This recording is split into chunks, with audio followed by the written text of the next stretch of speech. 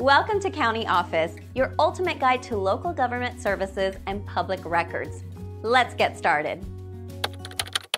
How do I find Columbia County, Florida property records? If you're looking for property records in Columbia County, Florida, you're in the right place. Let's walk through the steps together. First, head to the Columbia County Property Appraiser's website. This is the primary source for property records. On their homepage, look for a search option, typically labeled Property Search or Search Records. Once you find the search option, you can search by owner name, address, parcel number, or subdivision. This flexibility makes it easy to locate the specific property you're interested in. When searching by owner name, enter the last name first, followed by the first name. For example, Smith John. If you're unsure of the exact spelling, try entering just the first few letters. If you prefer searching by address, enter the house number and street name. For example, 123 Main Street.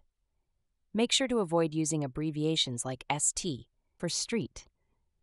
Searching by parcel number is also straightforward. The parcel number is a unique identifier for each property. You can find this number on previous property tax bills or documents. After entering your search criteria, click the Search button. The results will display a list of properties matching your criteria. Click on the property link to view detailed information. The detailed property record will provide information such as the owner's name, property value, land size, and any improvements made. You can also see recent sales history and tax information. For additional records, visit the Columbia County Clerk of Court's website. They maintain records of deeds, mortgages, and other property-related documents. Look for their official records search feature.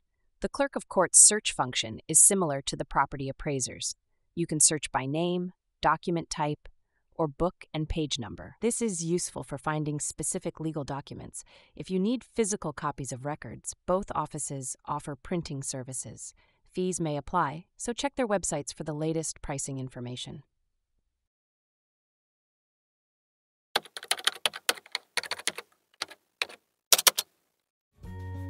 To learn more, check out these links, which you can click in the description below. And feel free to comment your questions. We're here to help. Thanks for tuning in to our video. Please like and subscribe and leave a comment below.